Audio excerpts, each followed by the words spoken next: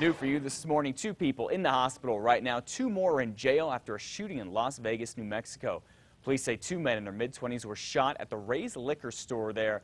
Investigators are not telling us a whole lot about this right now, but we do know both men are in the hospital, one of them in critical condition, and police have arrested 2 people they say shot the men. This morning, Presbyterian Hospital is investigating a doctor after a gun is found on the property over the weekend, and it turns out the gun was left behind by an off-duty Bernalillo County Sheriff deputy and then picked up by the doctor. The whole ordeal caused the hospital to be on high alert yesterday. Security and the Albuquerque Police Department searched for the missing gun. Cops say surveillance video shows Dr. Robert Gordon entering the restroom after the deputy. He is a non-Presbyterian physician with privileges to practice there. Police say after being questioned, the doctor handed over the weapon, but they say he was hesitant at first. Anytime the hospital, a weapon is involved, we're very concerned, but we have highly trained security staff on site that make routine patrols.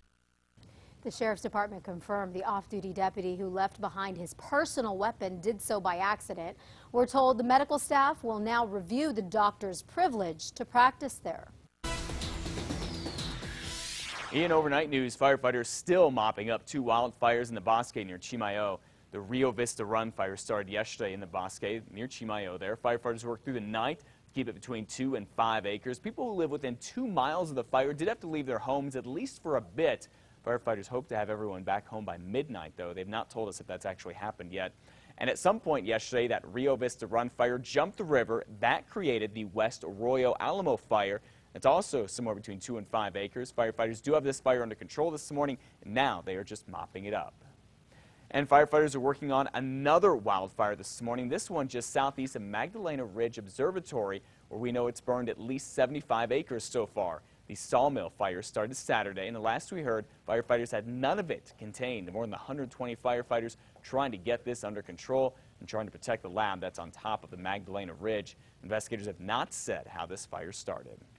And in southern Colorado, the Weber fire has burned more than 7,000 acres. Evacuations for some areas were ordered over the weekend.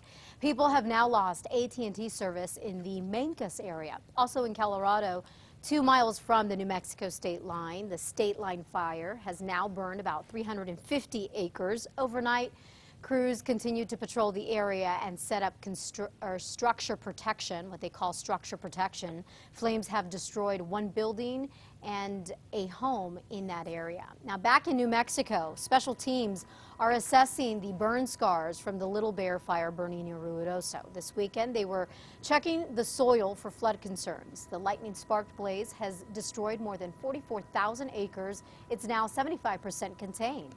And the largest wildfire ever in New Mexico, the Whitewater Baldy Complex fire in the Gila, has now burned more than 297,000 acres and is 87% contained. Governor Susana Martinez is set to be in Albuquerque today to talk with leaders from the state's universities. She wants them and the Board of Regents to come up with a good plan to help with the problem of providing a lot of remedial courses at the universities. The governor is set to talk about this at CNN Workforce Training Center. That is at 11 o'clock this morning.